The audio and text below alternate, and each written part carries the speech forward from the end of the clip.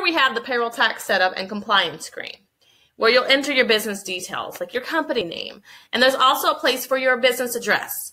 As you'll see, there will be an address that populates here. It will pull from any address that you have entered initially. So when you initially set up your company and your employees, you will have a business address listed, and it tends to be like the business's physical address. Some people like to use a different address for their tax filing purposes. So that's what this is for. If you don't want to use the same address as your physical address, unselect this box and then enter a separate filing address that you want your payroll tax forms mailed to and any correspondence related to it. You'll also have a few more questions below this to answer regarding your employees and when you first hired your first employee. Also, whether or not your business is an existing business that you purchased from someone else or if it's new. And then what your principal officer title is. The principal officer is primarily responsible for communicating with your bank about transactions and things of that nature. In addition to, they have the authority to perform actions on behalf of your company in regards to taxes and things. Click continue once you're done with this screen. And you'll see a box populate regarding new employer taxes. It's basically just telling you that QuickBooks pulls tax rates and deposit schedule information from the IRS and the tax agencies in your state. So you don't have to do all the research. So for instance, we have Florida listed as this mock business's physical address, and it has an unemployment insurance rate of 2.7% for new employers. That's the average rate that Florida tends to charge new employers. So QuickBooks has gathered that information for you, and it will enter it as the default, giving you an opportunity to change it if you want. Click OK once you've read and you understand the screen, and then you'll see your federal and state tax details. So the first question asks you about your nonprofit status. Most businesses are they're not nonprofit, so you'll just select no unless you are a nonprofit, and then you'll need to know whether or not you have 501c3 status or not. Also, you'll need to know your employer identification number. Here you will need to enter it, but QuickBooks does have an option for you to say you haven't received it yet or you just don't have it handy. I do recommend that you gather that you register for your employer identification number before you start this process, because you technically really won't be able to file taxes until you have it. And it's important for your company being able to get credit for any payroll tax payments that it submits. So there's also an option if you are interested in getting workers' compensation offers, that Intuit will give you those. Intuit partners with AP Intego that offers workers' compensation insurance. So feel free to select this if you're interested. If not, again, you can unselect it, and you can always call and talk to a rep if you're ever interested. And you'll also see questions that are specifically about your state.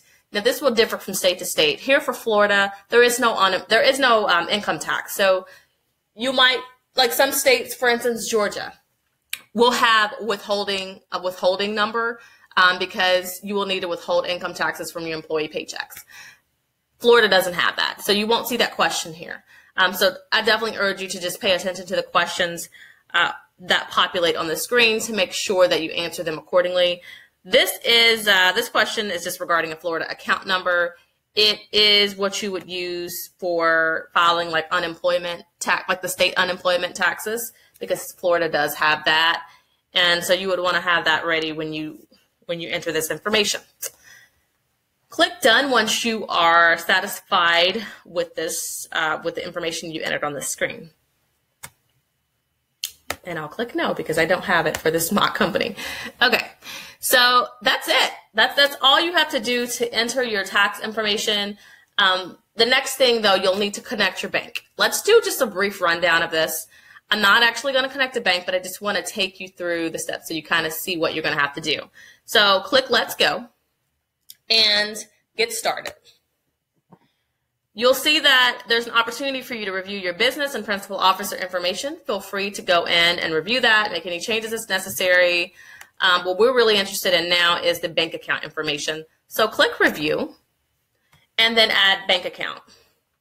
You'll see a list of banks here that may or may not apply to you.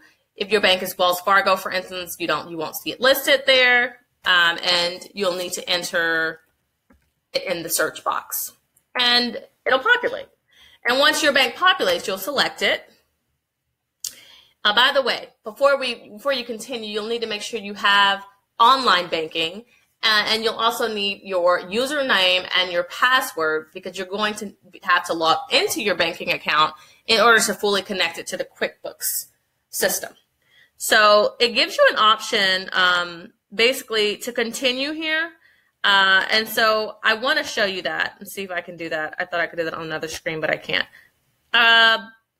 Well, we'll do that. So I click continue. And so this is what you would see if you were typically just going to Wells Fargo and logging in to see your online banking information. So you'll enter your username and your password. That's pretty much it. You'd sign on, and then QuickBooks would form a secure connection, and that would be the end of it.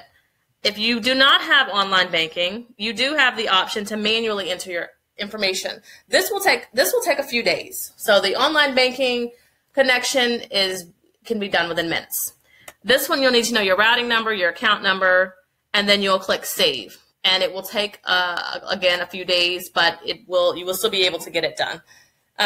Ultimately, what's going to happen is QuickBooks is going to send a couple of small deposits to your bank account, probably 1 or 2 pennies, and you'll be asked to verify those once those actually show up as pending. And that will let QuickBooks know that you do indeed have access to that account that you're trying to use for payroll transactions. So once you do that, and we can't really go any further until we do this, but once you do that, it will successfully connect, and you'll be done with this part of the process. And the last thing that you'll be doing is to sign your tax forms.